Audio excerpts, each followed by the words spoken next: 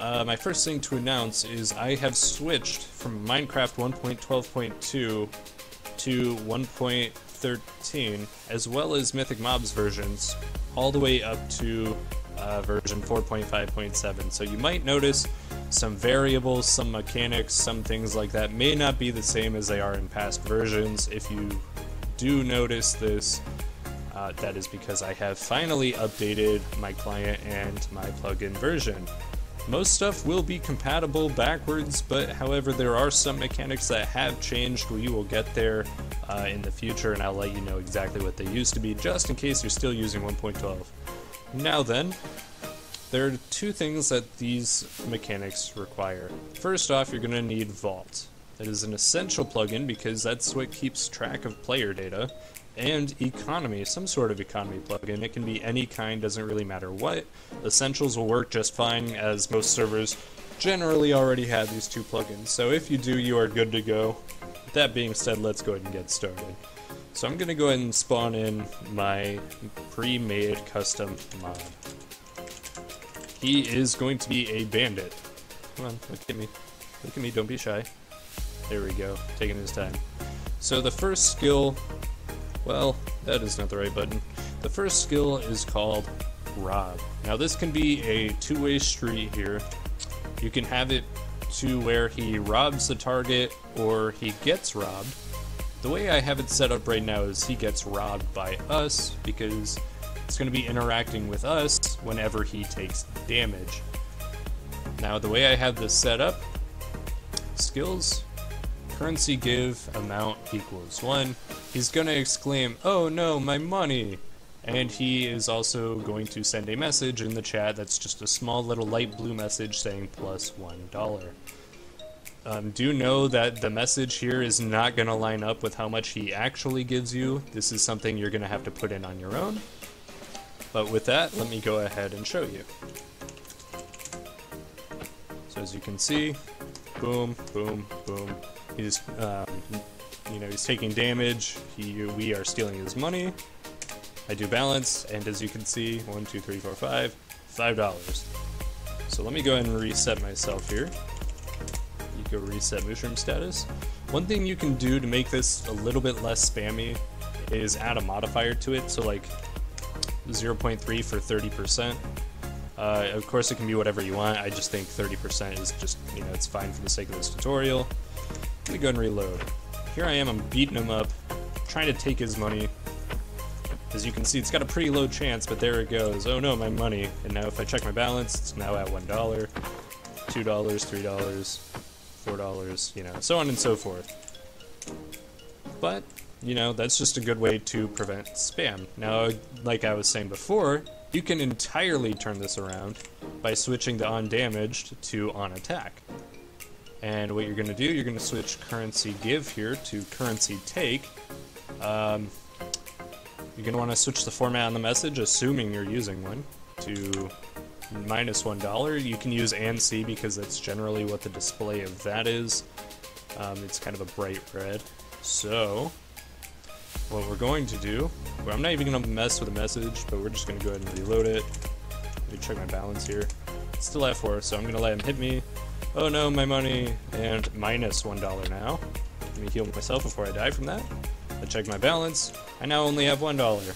So that can work either way. It's entirely up to you guys how you want to do it.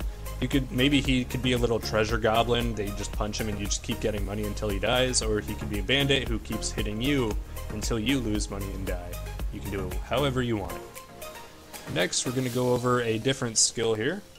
Surprise reward. Now this can be nice if you want some sort of random instance on your world. Basically, well, it's pretty straightforward. He's going to use this skill when the trigger interacts with him. You may have seen something like this before in my MythicMobs skinning tutorial with Buddha Pig. What he's going to do, he's going to say, "I heard you were a good man. Here, take my money." Wait 1 second, he's going to give you $1, and he's going to remove himself. You're going to want to set a cooldown equal to at least 1 second or more than what you have defined down here if you use the delay mechanic. You don't have to, but I think it's kind of cool for the sake of him talking and then disappearing rather than, you know, all of it just happening at the same time. But you're going to want to have the cooldown so that way players can't just spam him, because what would happen if I had this set to 0, reload, I can just spam right click and boom, look at all that. Look at all of that spam. Of course I only got $1 out of it because, you know, the delay, but it's still very spammy and can be easily exploitable. So delayed 20 means 1 second. Every 20 ticks is 1 second. So I had the delay or the cooldown set to 2 seconds so that way it surpasses the possible limit before he removes himself. So let me go ahead and reload. Let me spawn him back in. There it is. Go ahead and look at me now.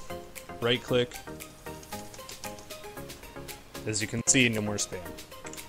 So that's the easy way to prevent exploitation with that. Next is going to be relocate. All of my mechanics, by the way, are going to be pretty straightforward, so you know you can probably figure it out on your own. But what I have here is I have a new thing, a target condition. The reason it's set to target instead of just normal conditions is because it's going to be interacting with whoever is, well, interacting with it. So, since it's set that way, you're going to want to have target in front because it will check to see whether or not I have $1 to my name.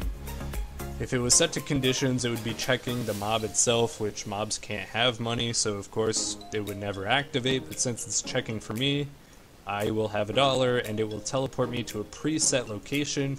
This can be set to any world. You can set the pitch and yaw here. You'll see in a minute what I have it set to. It's going to take $1 from me and it will send me a message saying it removed $1. So let me go ahead and reload that. And let me spawn my friend back in here. Let me make sure I have it set. Yes, I do. Okay, so boom, here we go. As you can see, it teleported me. You can have it teleport you to a mob arena, PvP arena, special event like Easter maybe, because, you know, Easter did just pass, so if you still have that set up on your server, it might be kind of a cool thing to do, or any future events. You can make it do whatever you want. You can make it even, you know, it can teleport somebody to a death pit if you so choose. So let me go ahead and spawn him back in.